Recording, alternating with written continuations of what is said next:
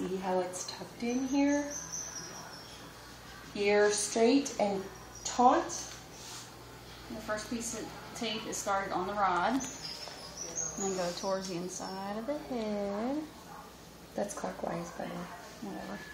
Whatever. Soft, not overly tight. No, yeah, I'm not pulling it tight. Puppy very still. Finger over the end of the ear so you don't cut it off.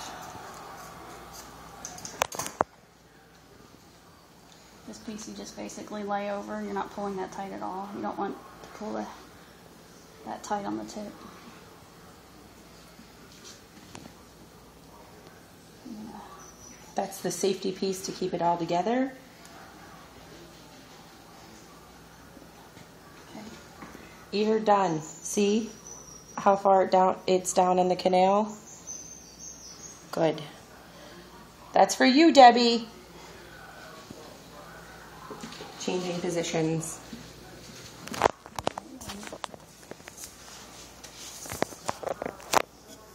I spend so much money at Petco. They're sending me coupons every day. Same process. Other ear. Allison's a whiz at this. It kind of takes me like 10 minutes to do one puppy. It takes her 2. I do mine by myself. She's good. She sits still.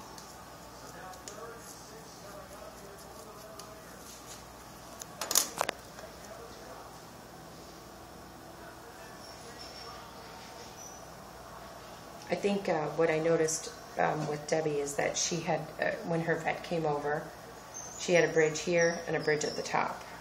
And I want her to avoid the bridge at the top. Yeah. Okay. Now, you gotta face the dog towards whoever's taping. Sorry. This is how we set the bridge, which is the critical part. He's a big boy. He's hard to set up.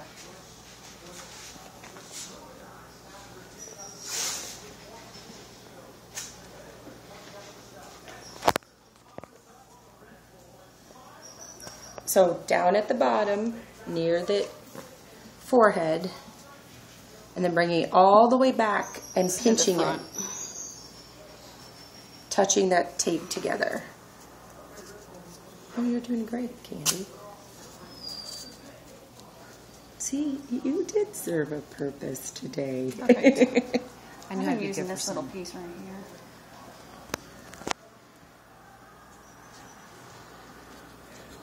Alright, he's done. And Zymox. See? And that way he can move his ears and adjust all on his own. And that's what we want. And see, the ears are a little bit out, a little bit of a Y.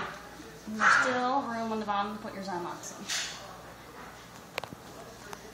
in. And drops are the final. Yay! Okay. Perfect. Oh, good boy.